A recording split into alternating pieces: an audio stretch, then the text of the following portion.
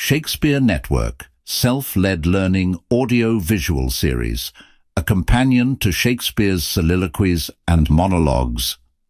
Introduction: the differentiation between a soliloquy and a monologue. In summary, soliloquies are internal reflections made in isolation, while monologues are speeches directed at others within the story. The main difference between a soliloquy and a monologue lies in the audience and context. A soliloquy is a speech where a character is alone on stage, or believes they are alone, and expresses their innermost thoughts directly to themselves or the audience. It reveals the character's private emotions, conflicts, and motivations without addressing other characters. A monologue is a long speech delivered by a character to other characters or directly to the audience, but in the presence of other characters on stage. It is typically part of a dialogue or interaction, though it can be addressed to the audience in some cases. Othello, a companion to Desdemona's monologues. Desdemona, a central figure in Shakespeare's Othello, does not engage in any formal soliloquies.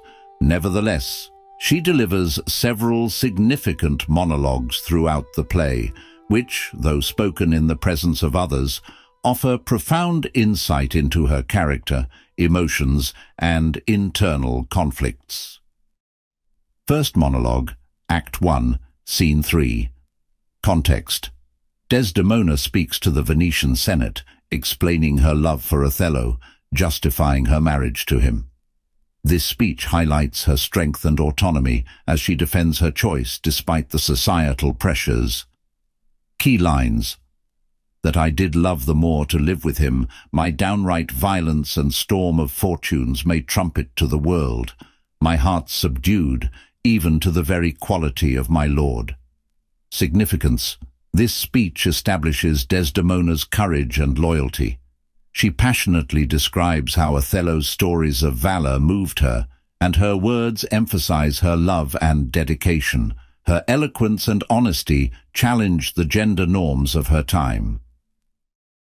My noble father, I do perceive here a divided duty. To you I am bound for life and education.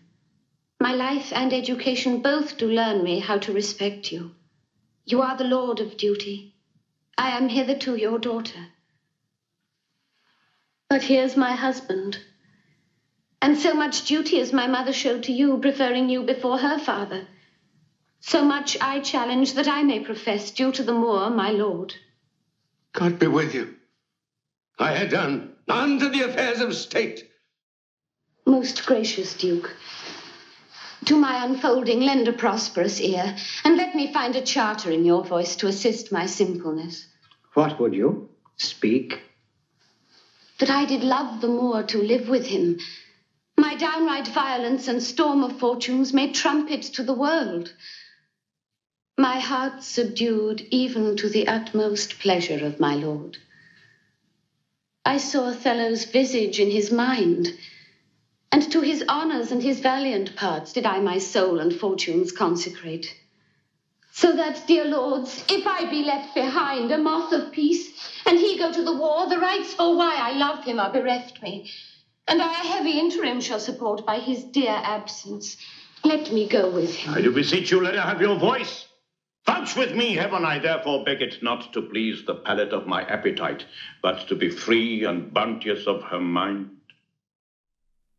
Second monologue, Act 4, Scene 2. Context: Desdemona, bewildered and heartbroken, confronts Othello about his sudden mistrust and accusations of infidelity. She pleads for understanding and mercy, unaware of Iago's manipulation. Key lines: Upon my knees, what doth your speech import? I understand a fury in your words, but not the words. Significance. This monologue reflects Desdemona's confusion and innocence. It emphasizes the tragic irony of the situation. Desdemona is completely unaware of Othello's misunderstanding and continues to express her unwavering love and loyalty. Let me see your eyes.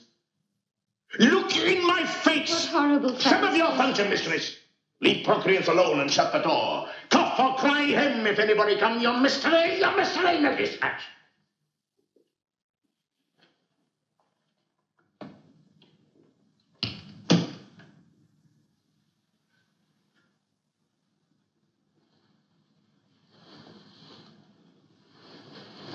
Upon my knees, what doth your speech import? I understand a fury in your words, but not the words. Why? What art thou? Your wife, my lord, your true and loyal wife. Come, swear it! Damn myself! Lest being like one of heaven, the devils themselves should fear to seize thee, therefore be double damned. Swear that thou art Oh, honest. heaven does truly know it. Heaven truly knows that thou art false as hell. Oh, my lord, with whom? How am I false?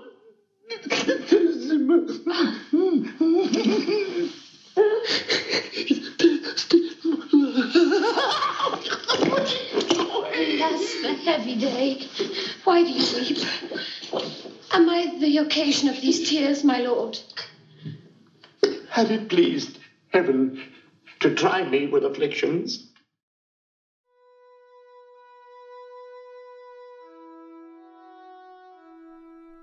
Third monologue. Act 4, Scene 2. Context. Desdemona, heartbroken by Othello's accusations of infidelity, desperately seeks answers from Iago, believing him to be a trusted friend. She cannot understand why her husband, whom she loves so deeply, now believes her to be unfaithful. Key lines. Alas, Iago, what shall I do to win my lord again? Good friend, go to him, for by this light of heaven I know not how I lost him. Here, I kneel. Significance, desperation, innocence, and vulnerability. This monologue reflects Desdemona's tragic flaw, which is her unwavering trust in those around her. She turns to Iago for help, unaware of his villainy. This adds layers to the tragedy, as she unknowingly seeks advice from the very person responsible for her suffering. Some scurvy fellow. Speak within doors. Oh, fire upon him. Some such squire he was that turned your wit to see me side without and made you to suspect me with the Moor. Oh, go. Oh, good Iago, what can I do to win my lord again? Good friend, go to him. For by this light of heaven I know not how I lost him. Here I kneel. If e'er my will did trespass against his love, either in discourse or thought or actual deed, or that mine eyes, mine ears, or any sense delighted them in any other form, or that I do not yet and ever did and ever will, though he do shake me off to beggarly divorcement, love him dearly. Comfort forswear me. Unkindness may do much, and his unkindness may defeat my life, but never taint my love. I cannot say, oh, it doth abhor me now I speak the word, to do the act that might the addition earn, not the world's mass of vanity could make me.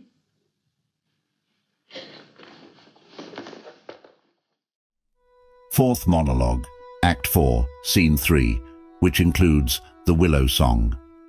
Context. The night before her death, Desdemona sings the melancholic Willow Song, which serves as a poignant reflection of her inner sorrow and her resignation to fate. Key lines. The poor soul sat sighing by a sycamore tree, sing all. A green willow, her hand on her bosom, her head on her knee, sing willow, willow, willow. Significance.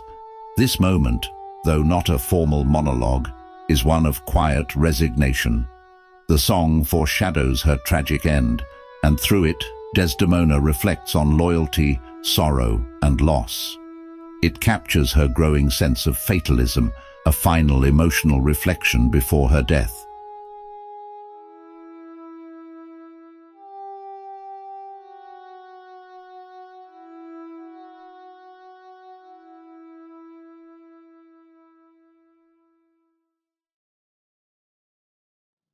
My mother had a maid called Barbara. She was in love, and he she loved proved mad and did forsake her. She had a song of willow. Oh, an old thing 'twas, but it expressed her fortune.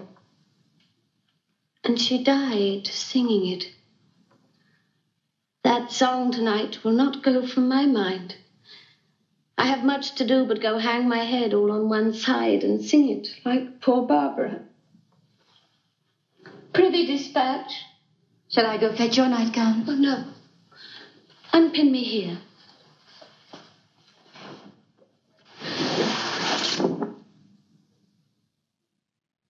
This Lodovico is a proper man. A very handsome man. He speaks well. I know a lady in Venice who'd walk barefoot to Palestine for a touch of his nether lip. Oh, poor soul sat sighing by a sycamore tree. Sing all a green willow, her hand on her bosom, her head on her knee. The fresh streams ran by her and murmured her moans. Sing all a green willow, her salt tears fell from her, which softened the stone. Lay by these. Prithee hie thee, he'll come anon. Let nobody blame him, his scorn I approve. Nay, that's not next. Hark, who is that knocks? No, it is the wind.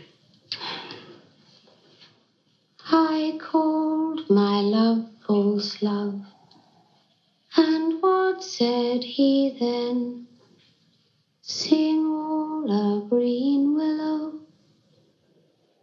If I court more women, you'll couch with more men. So, get thee gone. Mine eyes do itch. Does that bode weeping? It's neither here nor there. Oh, I've heard it said so. Oh, these men. These men. Fifth monologue and Desdemona's final words. Act 5, Scene 2. Context. After being smothered by Othello, Desdemona's dying words express her love and forgiveness, even as she refuses to blame Othello for her death. Key lines: nobody, I myself. Farewell. Commend me to my kind lord. Oh, farewell. Significance. Desdemona's final lines solidify her character as one of tragic innocence and unwavering loyalty. Even in death she chooses to protect Othello, absolving him of blame, which adds to the tragic pathos of the play. Falsely murdered. Lord, what drives that? That is my lady's voice. Ah! Help! Help! Oh, lady. Ladies, speak again. Sweet Desdemona. Oh, sweet lady, speak.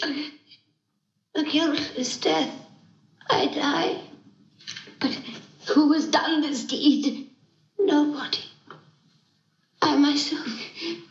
Commend me to my kind lord.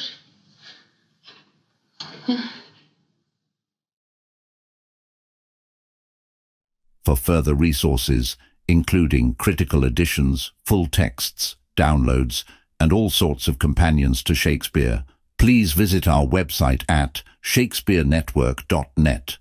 We greatly value your engagement and invite you to consider subscribing to our channel.